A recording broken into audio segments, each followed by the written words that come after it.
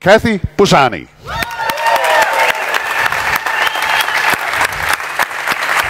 Thank you. Hello. Cheers. Thanks.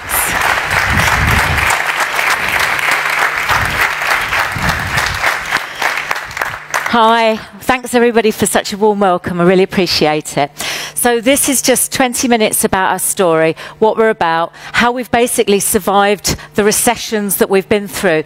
And really, it is about our people and our culture. It's about what we've created in the good times that's enabled us to survive in the not so good times. And I think that's what this is really about. You know, it's great when everything's doing really well, but how do you actually make sure you engage people when things aren't so well? And that's about engaging the heart. Yeah. So just to give a little flavour about us, first of all, before I talk about some of the things that we do, ultimately this is us. You'll see me there with an ice cream. And basically, if you come to our training company, then basically it's ice creams for everyone at 3 o'clock. That's how we get people sort of feeling refreshed, ready to do the afternoon. Unfortunately, I can't promise that here, but it certainly does work at our premises. We have won a lot of awards. We've won awards for things like Inspiring Workplace. We've been in the top 20 UK best workplaces for about 5-6 years running. We've won things like Best of the Best for customer service, all those types of things. And that's really, in a way, sort of accolade to everything that we've created and a celebration of our people. So what I want to start by thinking about, just really following on from what Steve was saying, if it's this idea that top-down doesn't enable us at our best, then what is it that does? So what I'd like you to do is just have a chat with your neighbour about what are the sorts of things, thinking about over your own career, of where you've actually achieved your absolute best, you know, when you've been really proud of a moment in your career history. And what I'd like you to do is share that story with your neighbour, and in particular think about what was it the manager did or didn't do that enabled you to achieve at your best. So just a couple of minutes just to share with the person that you're sitting next to. So what was it that your manager did or didn't do that enabled you?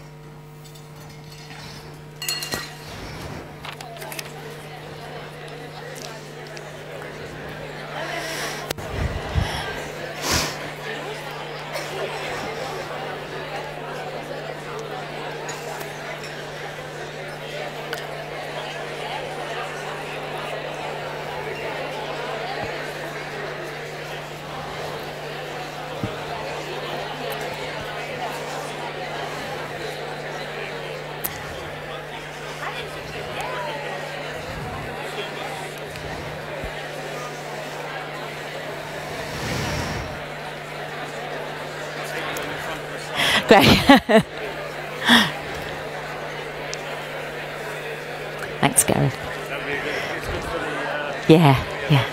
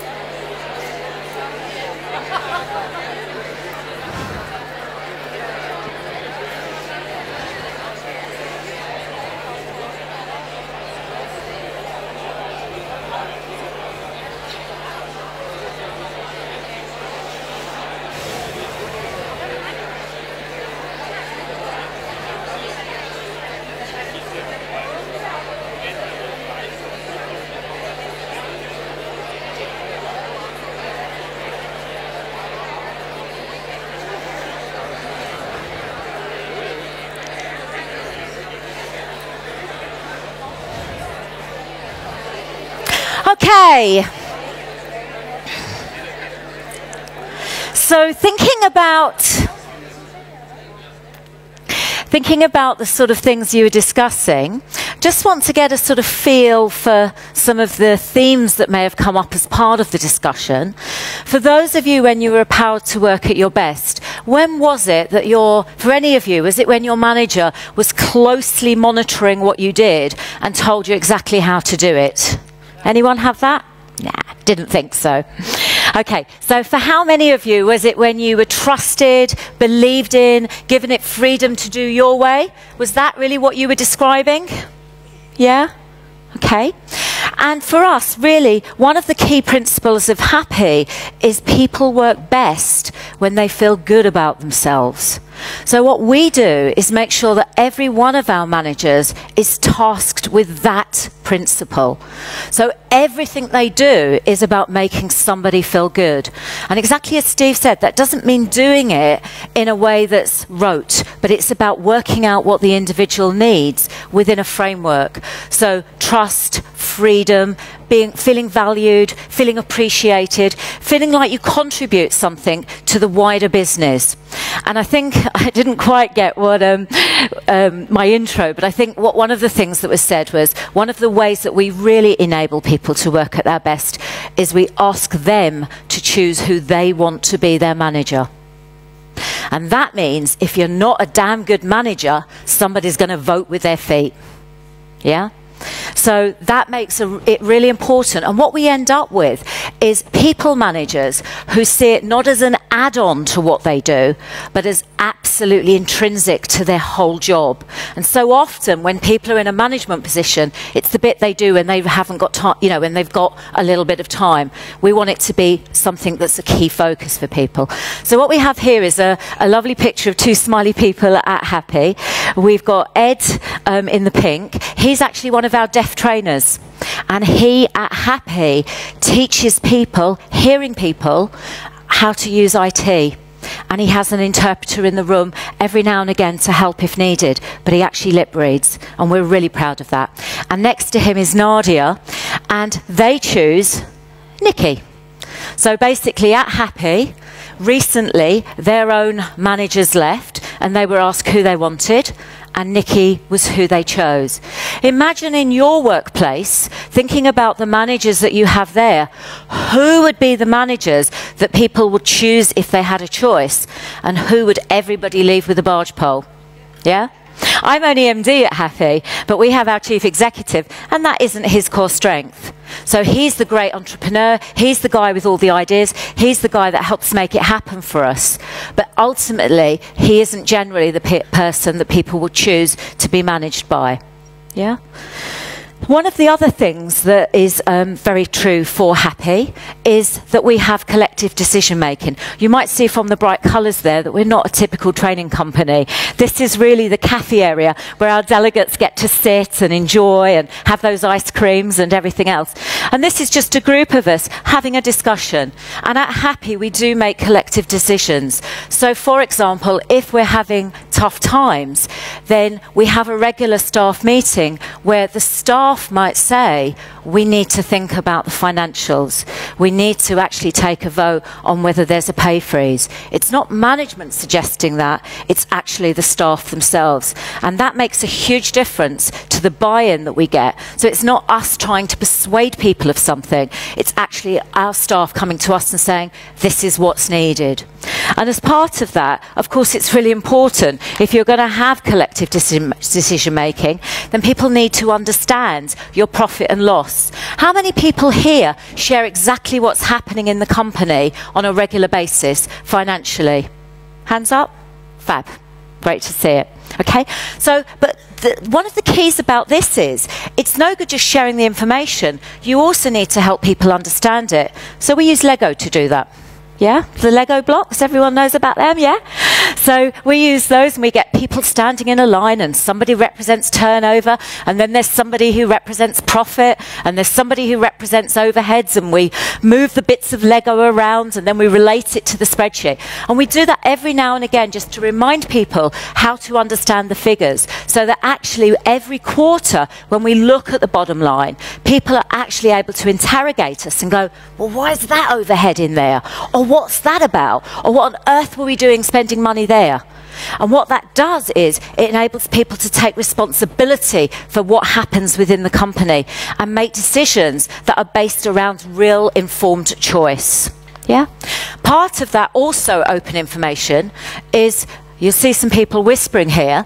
I don't know if your company's like this, but certainly other companies I've worked in, where you don't really know what so-and-so earns, but you can sort of make a guess. And what there is there's an awful lot of whispering. And what we've often found is that whispering probably doesn't represent anything near what they earn, but you think you know. So what we've done is made salaries open. So we have a spreadsheet on the network which basically has what the cleaner earns all the way up to what the chief executive earns. And what it also does is when we have pay performance rises, it has information on why somebody got that pay performance. So there's a bit of detail about it. So if you're thinking, I'd like to get a rise like that, you've got some indication of what you can do to get that. One of the other things we like to do is, treat people as adults. So a lot of companies talk about, oh yeah, we really look after our people. What we do is we give them gym membership. Who here goes to the gym regularly? Yeah, about like I do. So what we came up with instead, we wanted to concentrate on wellness, but what we came up with instead was this idea of, you've got a budget, you spend it on what you like, and these are some of the things people have chosen. So we've had people pay to go on holiday. Does that help keep you well? I think it does. It certainly does it for me. Massages. Sometimes people like to read books about things that either motivate them or inspire them, or maybe help them get a healthier body. Vitamin tablets. We do have the gym membership there if it's what's for you. But also what we have is this idea that you might want cycling gear or trainers or things that actually help you. So we give people that choice over what they spend their budget on. And also the other thing we do is we encourage people. So we don't want people coming in when they're sick, but if you do have a generally low sickness level, then we'll also give you your birthday off as an extra treat. You don't need to book it, you can just take it, do what you like. If it falls over a weekend, well, guess what? You get to choose whether it's a Monday or a Friday that you take. And that really helps inspire people. And we use something back in England called the Bradford factor. I don't know if you've heard of that, but it's a way of calculating sickness that looks at instances as well as number of days. And we found that to work really well for us. So, a couple of last things then. One of the things I just wanted to share as well that's part of our culture is this idea of celebrating mistakes. Who in your company celebrates mistakes? Anyone? This one always gets people smiling. What's this about? Well, the idea of this is, it's not necessarily that we throw a party every time something goes wrong. But what we do want is we want a lot of creativity and innovation. And if we want that, then we can't have that by keeping people safe, by getting people to only do what they always do day in, day out. Because quite frankly, that's the only way. We never make mistakes. So if you want people to innovate, if you want people to do something different, then what you actually have to do is make sure that you have a safe environment where people can get it wrong, and it will be something that people will laugh about, but equally something that people will learn from. And that's the key difference. We're not talking here about getting something wrong over and over. But at Happy, we say, if in your first 3 months you haven't made a mistake, then we failed you. Because I can't imagine anyone joining a new company and not getting it wrong. And one of my favourite ones was we had a trainer who wanted to join our technical team. And one of the first things she managed to do, was delete all of our accounts from the network. The whole lot. Everything. But what was fab was because she wasn't afraid to say something, she very quickly came to us, said this is what's happened, and of course we just restored from backup. But of course if somebody's fearful of repercussions, what are they hiding in your business that's actually damaging it day in, day out? And we know companies that we work with where they have things like once a month, what's the best mistake? And then once a year, what's the best overall mistake? And they do things like you get a bottle of wine or a voucher or things like that. So there's lots of ways of saying within our business, it's okay to get it wrong, and we hope you will, because it will help us as a business. One of the last things here that I want to look at is something around work-life balance and flexible working. Who here works flexibly? Hands? Most people? Okay. I just want to get a feel of what you think are the good reasons to be able to work flexibly. So I can get you all to stand up for a moment. And you can only sit down if you don't think this is a good reason to give someone flexible working. So do you think it's a good reason for childcare? If you agree with that, stay standing. Okay? Do you think a good reason to give somebody flexible working is to look after elderly relatives? Great. Anyone think it's a good enough reason if it's to do with education? So furthering yourself beyond whatever it is you're doing now. I'm very impressed with this audience. Normally at least half had sat down by this time. How about for cultural or religious reasons? Is that a good enough reason to give flexible working? Great. How about lifestyle? For example, somebody who actually likes to go clubbing on a Sunday night and isn't really fit for work on a Monday, so they take Mondays off. That always loses me some. Okay? Why do you think I use that example?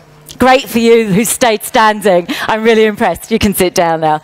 One of the reasons I use that as an example is, who are we to judge somebody's choices? And if we are going to engage people through their hearts, then we have to understand what it is that motivates them. And why should we penalise somebody who's made a different life choice than us? So we have given somebody Mondays off to work more effectively because, quite frankly, they weren't really fit otherwise on a Monday morning because their favourite club opened on a Sunday. And that's why our pictures of people dancing. Yeah? So maybe think about those things. Where are you stopping people that perhaps you don't need to?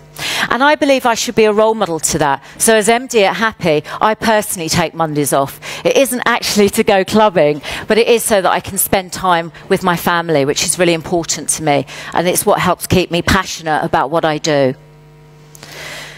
To ensure that we keep our culture, to ensure that we make, it's really important that things keep going, we have what we call our culture club. And they meet regularly to look at what are we getting right and what are we not getting right and what is it that we need to work on. So we make sure that the focus is kept there all the time. This isn't something you can do as a one-off.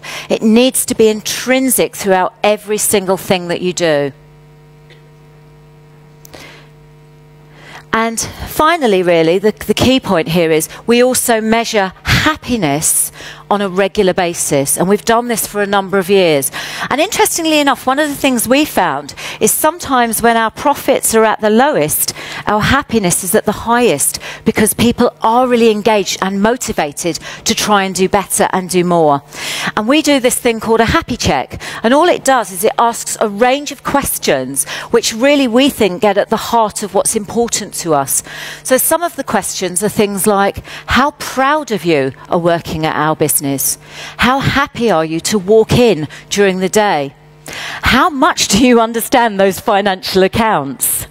How well are we serving our clients? Yeah, those are the sorts of things that we ask about. And for us, the results are really important. And as part of collective decision making, we of course share those results with the people at the team meetings that we have every fortnight. So there's just some ideas there. I'd like you to just have a chat. Let's get you standing up. Find somebody you haven't yet spoken to. Have a think about what we've said. Is there anything there that you think could make a difference in your company? I'll just give you a minute or so to discuss that just before we close. So somebody you haven't yet chatted to, anything there that we've talked about that interests you or intrigues you or could make a difference in your company?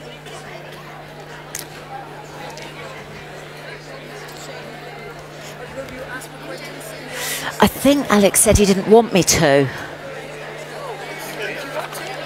Because Alex said... I don't mind, I can do, yeah. Yeah, I'm happy to, yeah. I do normally, but... Yeah, that's fine.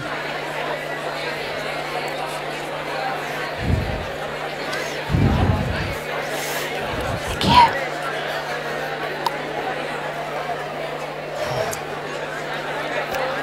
I didn't want to spill it everywhere.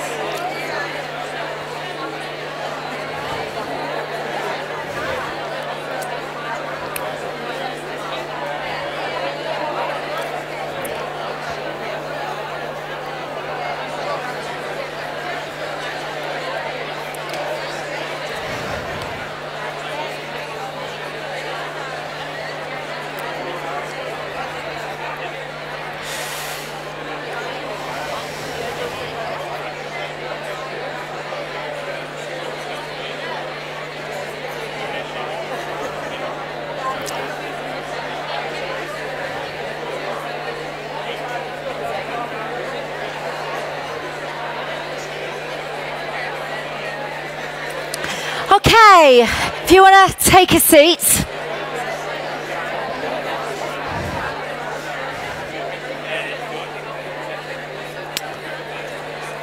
If you want to take a seat now, thank you.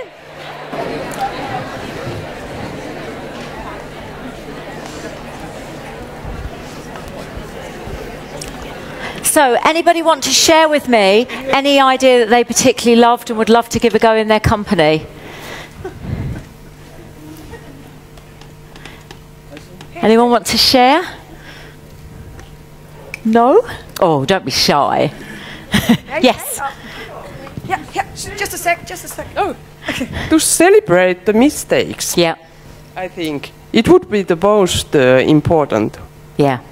Great, well done. Okay, anybody else? Yes. No. No, we can't. Okay, I like the fact that you take happiness serious. Yeah. Because that's one of the elements I've taken out of your speech, is that sometimes you get the idea that being happy and having fun at work is related to not being professional or corporate or serious. So I like the fact that you've put it somewhat into system and still have good business driving on it. Thank you. I think that's so important. I think happiness, people often think, is this some fluffy thing that you do as an add-on. And what we have done, and many other businesses in the UK have done, is prove that actually happiness at work doesn't only create great places to work, but what it also does is it improves your bottom line. And whereas we have competitors going under or being taken over, we aren't in that position. And that is absolutely everything to do with our culture. Yes. So any last questions just before I finish? Anything anyone wants to ask me? Also, like Steve, I'm going to be hanging around till lunchtime if you want to ask me anything separately anyway. But otherwise, thank you.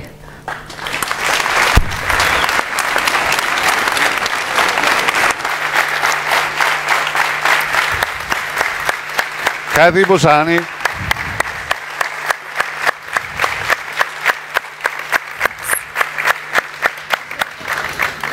Ja, just a minute. Som Cathy sagde, så er både hun og Steven, når vi om lidt holder pause, så vil de sidde herovre, og hvis I så har nogle særlige ting, godt vil spørge dem om, så er I altså mere end velkomne. Cathy, I just repeated that you and Steven will sit out there. Yeah, absolutely.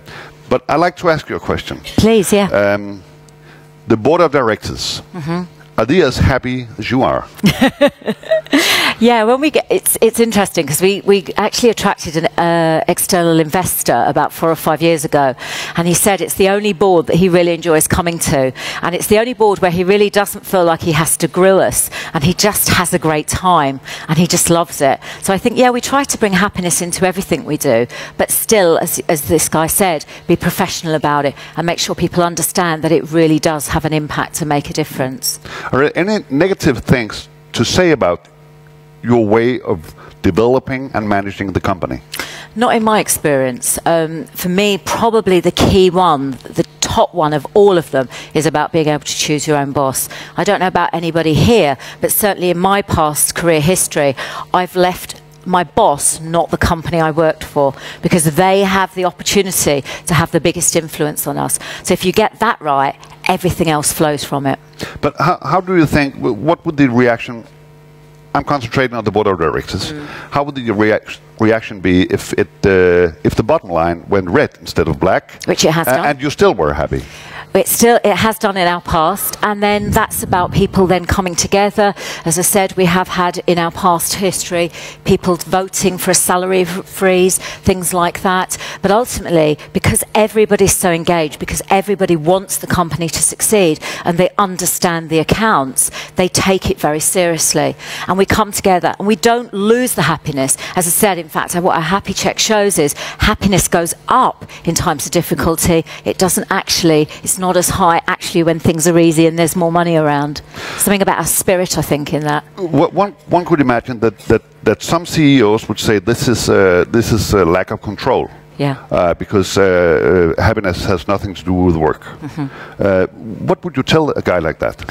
I think it depends whether you want to employ a company of robots or a company of people who bring their mind and heart to work for them every single day. And that for me is the difference. I want people who are engaged and motivated with what we're doing, not just with their head, but with their heart too.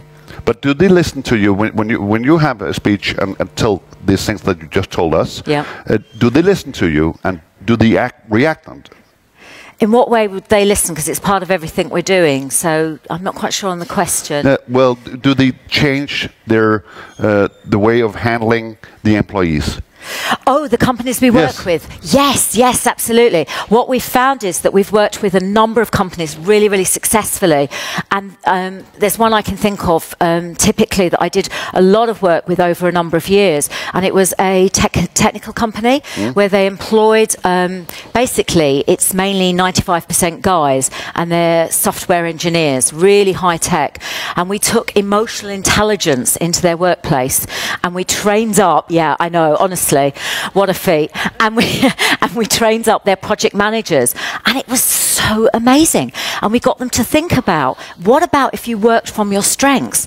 And the CEO had been talking about one of the project managers who was this fantastic software engineer. But as a project manager, those skills weren't being used. But they didn't know how to say to him, we don't really want you to do that anymore. And after my training, he was like, you know what? This isn't what I should be doing. I should be going back to my roots. And it was just so fantastic. And they did it all for themselves. And it's completely transformed the whole company. So it have a positive effect on the bottom line too? Absolutely. Okay, thank you, Cathy. You're very welcome.